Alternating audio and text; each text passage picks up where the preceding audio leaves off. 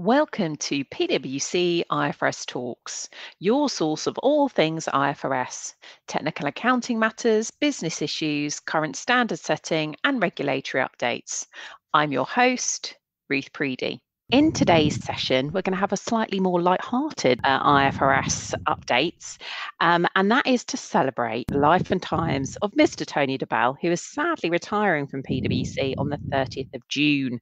So obviously, my guest is, we couldn't have anyone but him, but welcome Tony Debell. Thank you. Last time in the studio, Tony, you must be crying. Indeed. On the inside. I shall miss it, Ruth. Good. We could do some in retirement. We could do it on cricket or football or something like that. And there'd be no restrictions on what I say.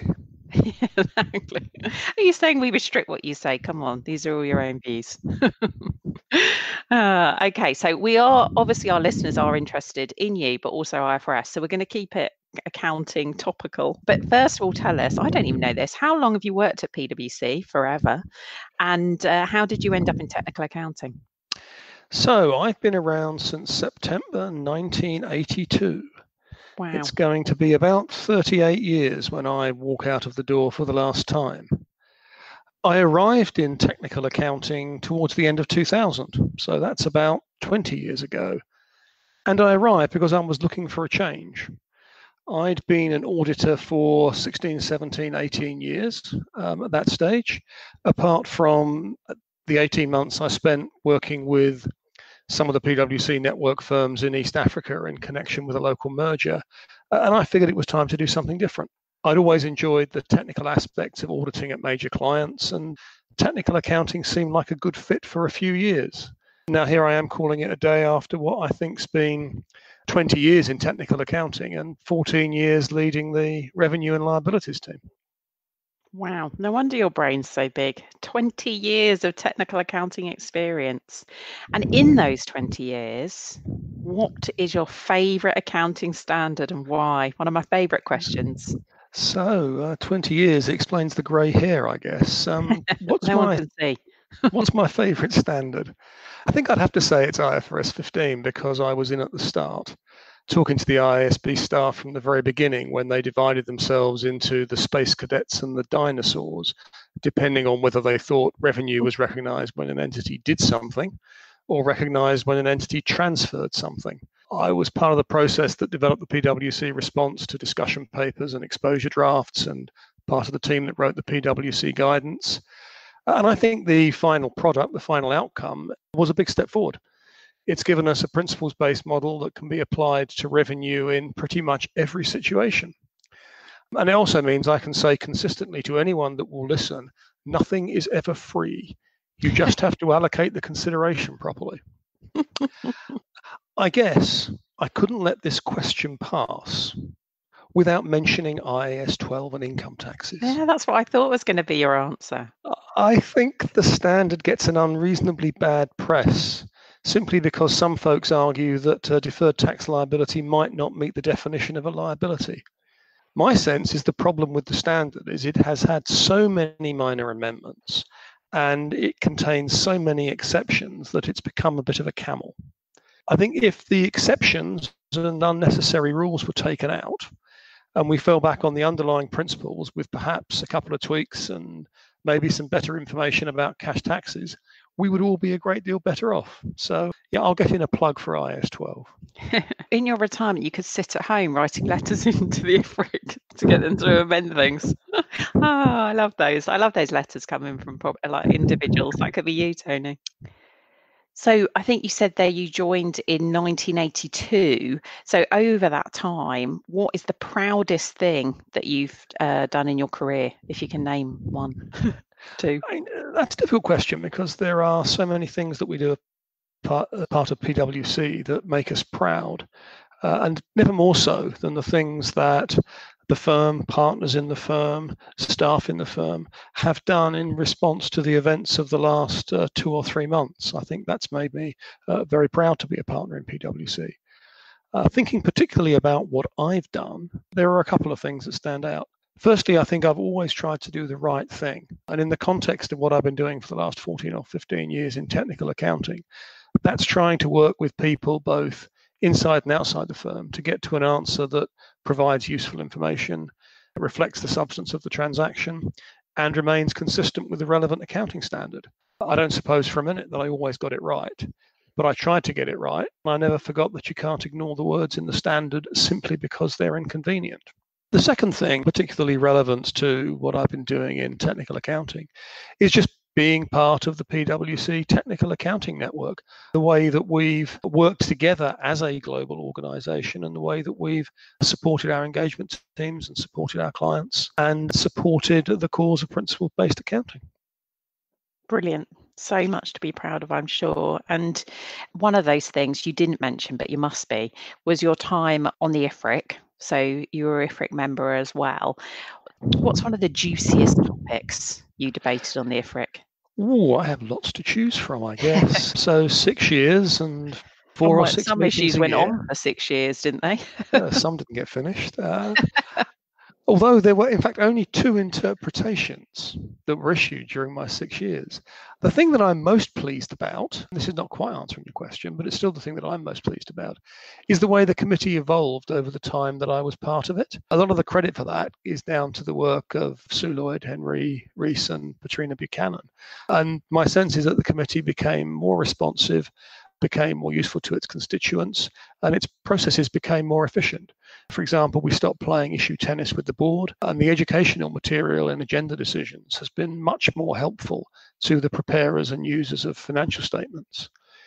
If I had to identify a couple of topics specifically, my sense is that the committee's provided some very useful guidance and structure on the way you should think through the accounting requirements of the new revenue and leasing standards. And we did this, and the committee continues to do it, in agenda decisions that have been issued to support the implementation of the new guidance. Yeah, I definitely love the latest IFRIC agenda decisions and their new structure. And we mentioned it there. You probably had some that drifted on. Was there some that didn't come to a conclusion? I think you said 2 there. There were a couple of things that I think drifted on is a good way of putting it, and on. And although the process, as I say, I think the process got a lot more efficient. We did less time playing issue tennis. There are a few things that have been around for a while. One that comes to mind, although I don't think we talked about it during my tenure, was written puts on non-controlling interests. That remains an open question. When I think about the time that I was on the committee, there's a question about recognizing revenue over time in a particular set of circumstances that affects the real estate industry, where the committee has issued an agenda decision that I'm comfortable with, that I think captures the guidance in IFRS 15 exactly. But I'm aware that not everybody sees that the same way. And I have a sneaking suspicion that might be back in front of the committee at some stage. And I think for those people that have worked with you, you've coached over the years, one of the things I love about you is you're so logical. Like you'll think through a standard and I think, how do you make this standard so logical? When I read it, it's not that easy. What would be your advice to people listening about if you've got a new accounting topic or, thing that you're challenged with? How do you make it so logical? How do you think through it? So I think the key is in the way you ask the question. It's important to work through the transaction, to work through the question you've got logically. The first thing I do is make sure I properly understand the transaction. What's going on? Why is it going on? And then I make sure I understand the scope. It's surprising how many times I've wondered whether the question I've been asked is the question that should be asked, or whether the standard that's been identified is the right standard. Now, obviously, you think of financial instruments people, they'll find derivatives everywhere. I'll probably find a share-based payment in lots of places. I think these days more and more people find leases where they don't expect them, or insurance contracts. But once you've decided that you understand the question and you're in the right standard, I always say the next thing is to think, what does the standard require? I think I said just now, it's the words that the board wrote that matter, not what they meant to write. Not what I might wish they'd written, but what they actually wrote. And it's then working through those words to think, well, okay, what do those words require for this transaction? I also think about whether I've seen the question before. Is there precedent?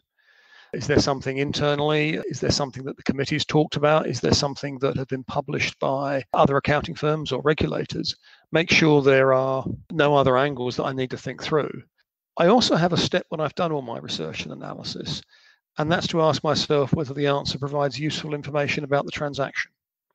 Will users of the financial statements understand? Does it make sense? If the answer is perhaps not, then it's time to have another think. Are there any alternatives? But always on the basis that the answer has to comply with the standard. The last thing is that it's always important to get other views. Listening to what other people have to say, listening to other perspectives is one of the most important aspects of the job. Brilliant. And then another thing we do, obviously, rather than just answer technical accounting questions, we'll do a review of a set of financial statements. If you had like a killer question or something you always look out for when you do a financial statement review, what would it be? Now, reviewing financial statements is one of the things I'm probably not going to miss. But if I had to summarize the way I think about doing a review, I would say I look for clarity, consistency, and specificity. And the killer question is, do I understand the financial statements? Are they clear? Are they internally consistent? And do they provide useful information about the entity rather than being boilerplate or vague or repeating the standards? I ask myself whether they tell the entity's story. So I'll always say to somebody who's helping me with a review, the first thing to do is take a step back. Do you understand the business from the financial statements? Do the financial statements make sense? Are the disclosures entity specific about accounting policies, transactions, judgments, risks, and uncertainties? Because if they are, that's going to help me figure out whether the underlying accounting is consistent with the standards. So I really want to know whether the financial statements tell the company's story in a way that's easy for people to understand. So do I understand them? Yeah, and a lot of those messages actually you said there is something that, over the last month or so, we've recorded lots of COVID podcasts, and it's always been about telling the story and disclosing and being clear. So definitely comes out a lot from everyone. Okay, so over your career, probably in accounting technical, what's been the single biggest change you've seen in standard setting? I think the single biggest change is in the approach to standard setting. Clearly, there have been a lot of new standards: insurance contracts, leases, revenue, financial instruments. Go back to when I started, we didn't have a share-based payment standard. So there have been a lot of individual topics, and I said I thought the revenue standard was a good standard and so on. But I think the biggest change is around the process and the way the standard setters engage. I think they are now much more inclusive. They do a much better job of considering alternative views, debating them comprehensively. I think they are open and they balance the different perspectives, not to the extent that it diminishes quality, but to the extent that there's a much better chance of considering all of the angles. And so I think this means that the quality of the standards that have been issued over the time I've been doing this job has improved significantly. Brilliant. And I'm hoping you'll miss something, not financial statement reviews, but what will you most miss while you're in retirement? Well, I think if you go back to the beginning, that was obvious. It will be coming on IFRS Talks podcasts. Oh, Tony, don't make me cry. Perhaps more seriously, I've just greatly enjoyed the people that I've worked with within the firm and outside the firm, whether it's with the standard setters, other firms, regulators, clients, whoever it is. I've just enjoyed working with the people. And so I think in the end, it's all about the people, really. Definitely. And I'm sure all those people want to keep in touch with you. So turn your phone off if you don't want to keep in touch with them. They'll all be texting. So, and what's next? Everyone I've worked with that has retired, Tony, I've worked with a few, all say they're going to retire and then end up getting another job or doing something different because they love working so much. What are you going to do? I don't have a clear plan. This is probably the one question you've asked me that I don't really know the answer to. It's obviously a slightly unusual time to be retiring, given everything that's going on in the world at the moment. But right now, I don't have a clear plan. I always had the idea of taking a little bit of time off, watch cricket and so forth. No cricket going on at the moment. So yeah, at the moment, I don't really have a clear plan. Yeah, cricket and travel, your two favourite things, are a bit tricky at the moment. You'll have to save those up for another time. Perfect. Well, thank you, Tony. It's lovely to hear all about what you've been up to over the last, X number of years. And thank you for being a star of many IFRS talks. You've been with us lots and explaining everything in such a clear way. We're definitely going to miss you, but I've got your phone number. You can't get away. And to our listeners, thank you very much for listening. Stay safe and happy accounting.